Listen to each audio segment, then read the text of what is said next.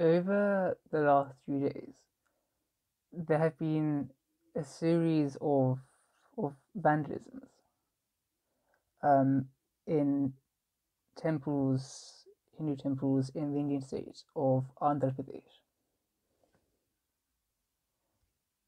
There was a case in Ramatirtham, another I think in Vijayawada, and another one near to Rajahmundry in East Godavari district. This is not simply some kind of recent phenomenon. This kind of thing has been going on for years. So for those of you who don't know, the Indian state of Andhra Pradesh, which is kind of in on the Bay of Bengal, so kind of on the eastern coast of the peninsula, is the hotspot of evangelical Christian mission activity in India. Another thing, I don't intend in any way to express prejudice or hatred against any particular group. I in no way intend for this video to invoke a personal backlash against Christians either abroad or in India. I also don't want to use this video to espouse any extreme views. And any comments either expressing hatred towards a particular group or those that, rather than engaging with what I'm saying intellectually, simply attack me or refer to me as a bhakt or a sanghi or a Modi supporter, which I am not overtly pro-Modi. Any such claim shall be reported, and any such comment will be deleted. Some of you are probably wondering, okay, fine, but why is Christianity so problematic? Why pick on the Christians? As in, why Christianity? And I'll illustrate that with two examples. So in the first example, let's imagine that there's a household in that region. They practice Hindu customs. They visit the local Balaji temple every week. They bring home laddus, which is kind of sweet, as prasadam. They perform puja at home, and they have a certain set of kind of family traditions and customs, and that binds people together. Now let's imagine one day someone approaches one of the members of the household, and they tell them about Buddhism. They explain about the Four Noble Truths, how all of us have to, how in order to transcend suffering, one has to develop awareness. Awareness not only of the external world, but also of one's internal world. And with this awareness, one begins to become separate from harmful mental dispositions, known in Sanskrit as kleshas.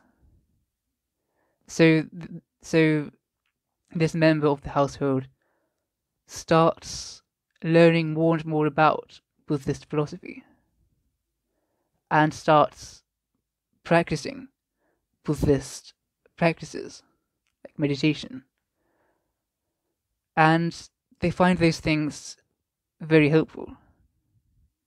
So they begin to share their experiences with the family.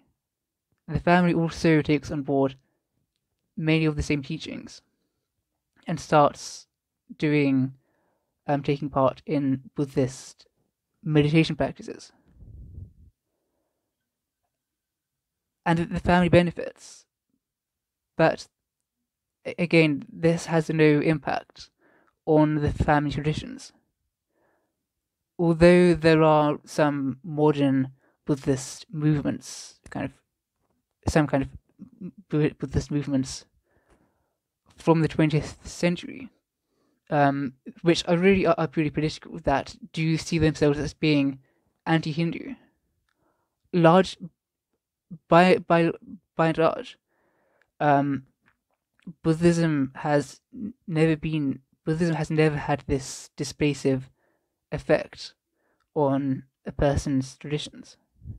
And Hindu deities are also a large part of Buddhist practices, even far outside of India. But if I take the case of Buddhism, Buddhism has a tendency to combine itself with the traditions, the religious practices of different cultures, and it doesn't take anything away.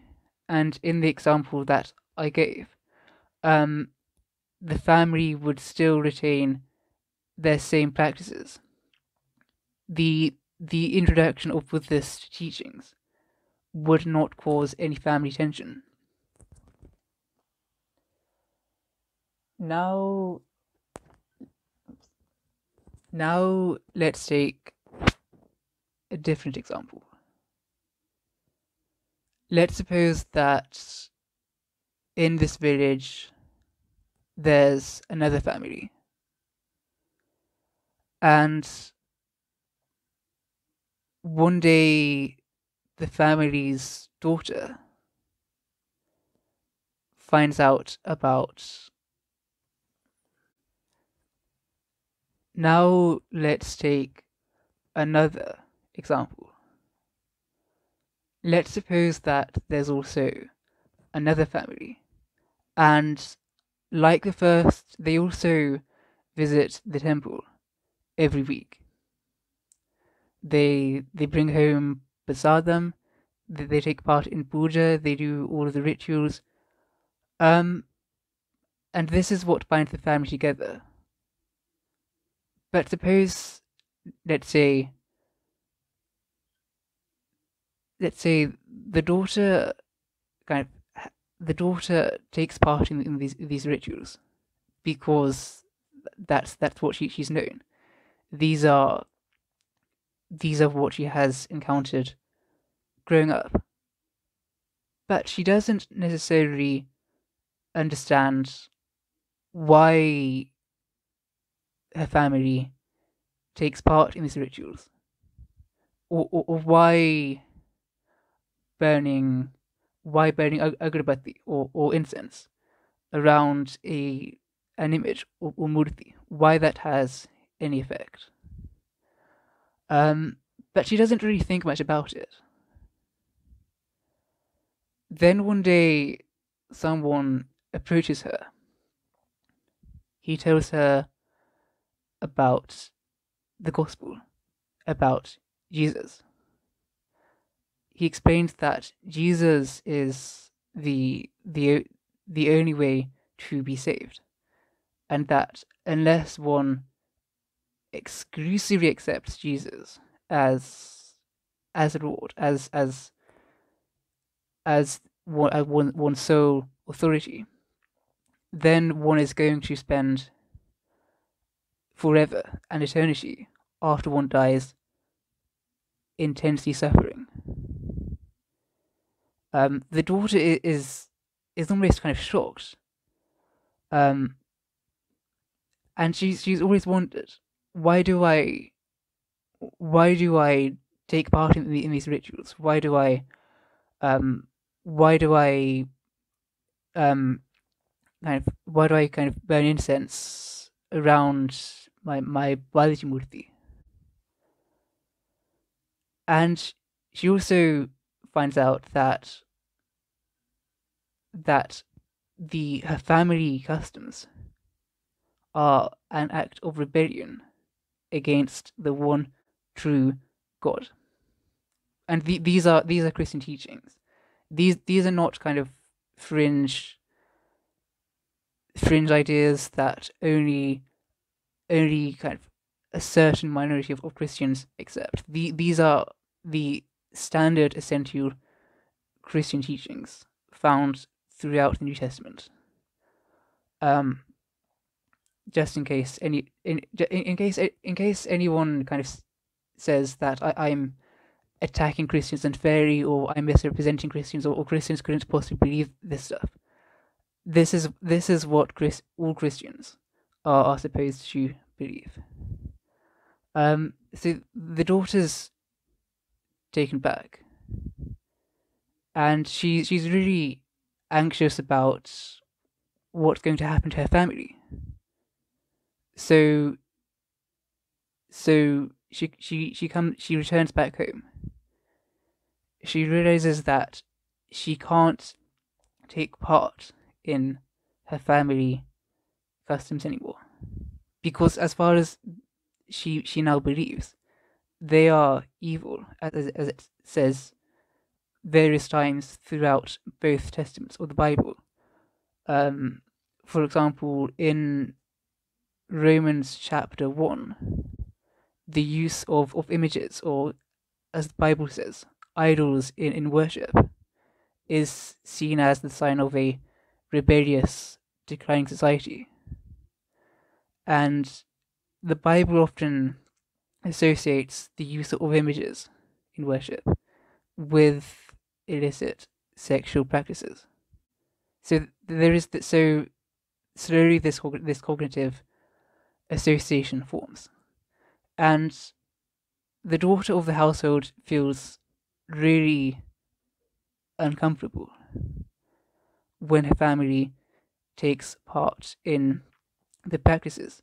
She can no longer go to the temple with them. She can't any longer participate in the same customs.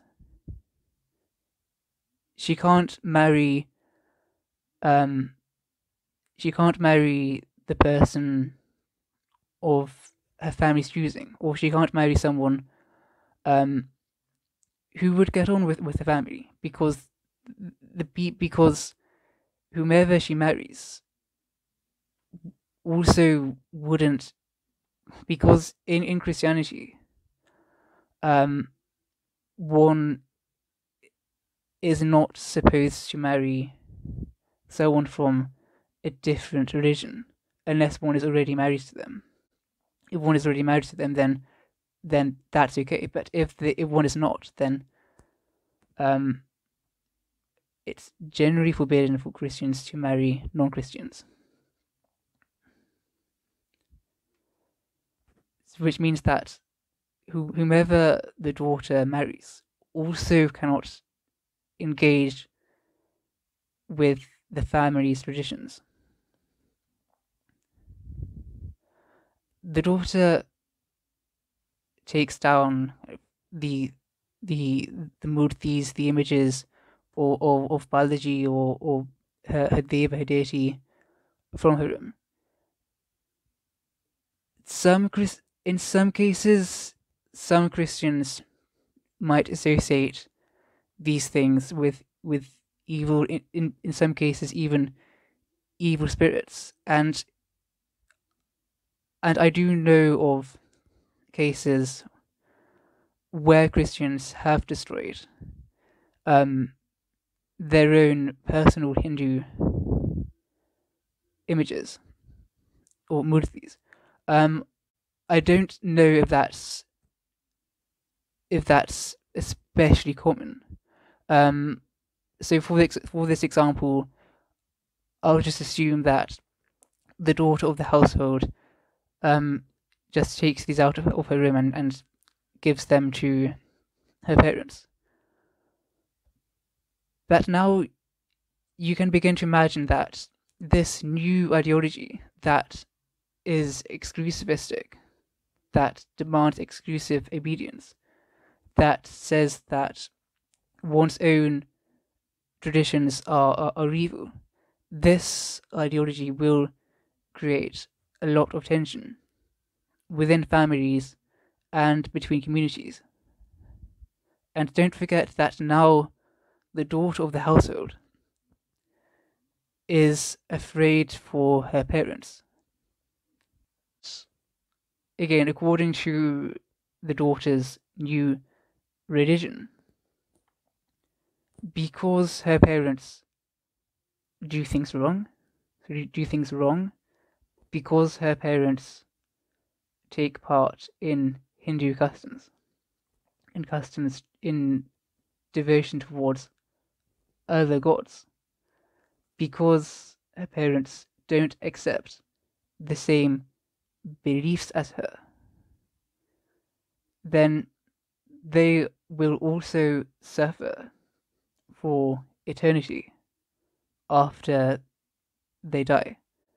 And so not only do we have this scenario where one of the members of the household cannot engage with her family in the same way, cannot engage in the things that united the family, but she also now, through no fault of her own, in many ways, has to try to separate other members of her family away from their own traditions, just like her. And that's why Christianity, as opposed to other ideologies, is so divisive. In Indian epistemology, there's a phrase: where there's smoke, there's fire. In other words, where there's an effect, there is also a cause, or a set of causes. So we have established that Christianity, by its very core teachings, is divisive. And we have also established that in certain parts of the world, in the case of this video, in the Indian state of Andhra Pradesh, there is immense Christian proliferation, and most of this is fairly recent. It is evangelical Christianity, and evangelical Christianity doesn't generally have much of a historical foothold in India, unlike some other Christian movements within India. So so this is something that has mushroomed within the last few decades. One also has to be aware that a lot of Christian groups in this region have a lot of resources, and they also operate in villages that generally are not that wealthy, which makes one wonder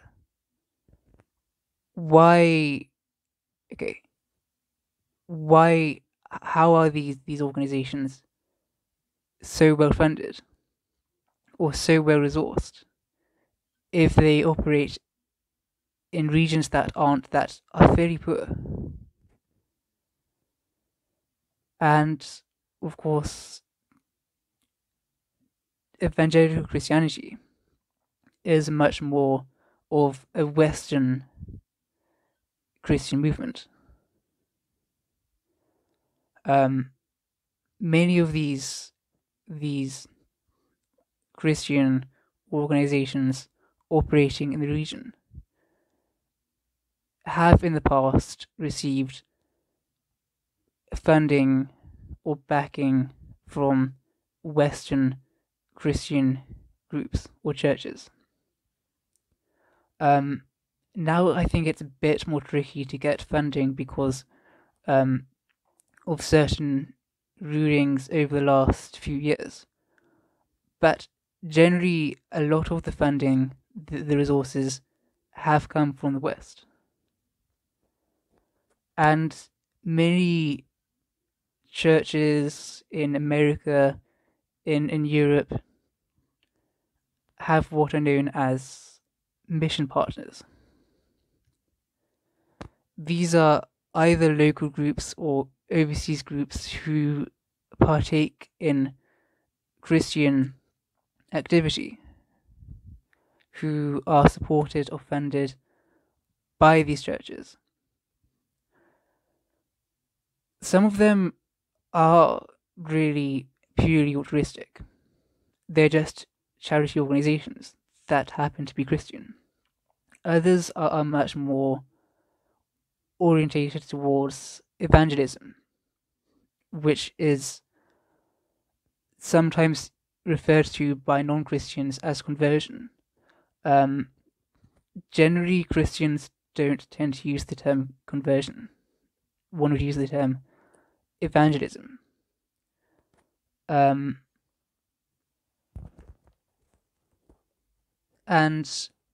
these churches, these church congregations, aren't funding overseas groups necessarily with malicious intentions. Many of them find out about the work they fund from the organizations, from the overseas organizations themselves. And so if one imagines oneself as a Christian in the West, one doesn't know much about the affected nations. But one hears about how these Christian groups are doing great things. They're uplifting communities, they're building hospitals, schools, buildings, things, planting new churches. One naturally thinks that by giving money to these groups, one is benefiting, one is enhancing overseas communities, and also spreading the love of Jesus as a bonus. Because that's what Western Christians hear. And sometimes people in these communities do clash with Christian groups. And when that happens, one hears that these Christian groups are being persecuted. And there are genuine cases where Christians in India have faced violence. Like in parts of Odisha, the state north of Andhra Pradesh. But I think in the case of Andhra Pradesh, the assertion that Christians here are persecuted should be taken with some skepticism, because firstly, the Andhra Pradesh now has a Christian government, as in the chief minister is an evangelical Christian, and there are concerns that he might be partial towards Christians in that region. And also because of the way in which the Christian narrative operates. And as I've mentioned, Christianity is naturally antagonistic.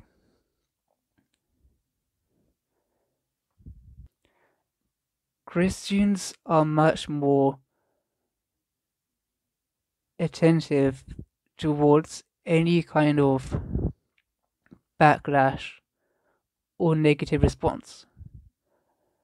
And the Bible teaches that Christians normally should be persecuted, and that if one is as a Christian is not being persecuted, then one is not following Christianity correctly.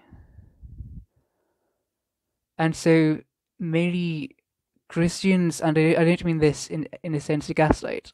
By gaslight, I mean denying or invalidating a person's own account of their own experiences. But Christians largely are fairly attentive to any kind of negative response, and we'll often interpret that as persecution because that is consistent with biblical teaching.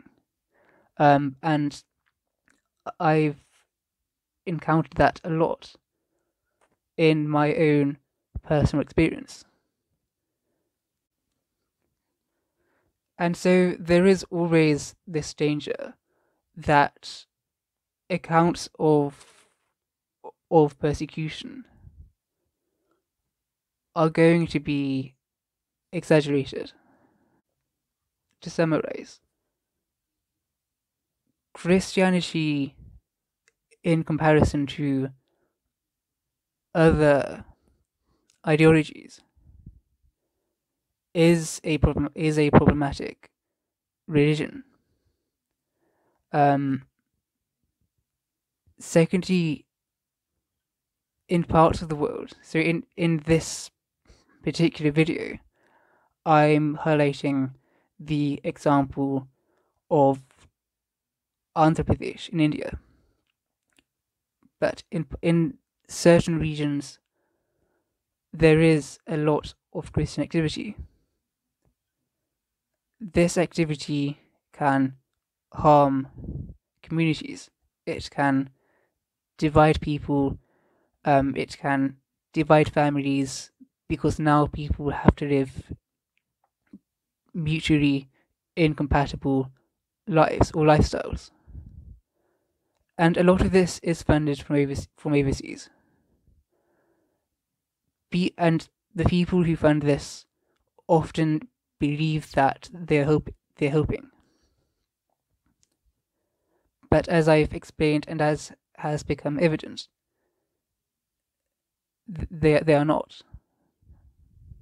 So my request is, if you are a Hindu, or if you have some kind of connection to Hindu culture, maybe you're a Buddhist or a Jain or a Sikh, if you have some connection to Hindu culture,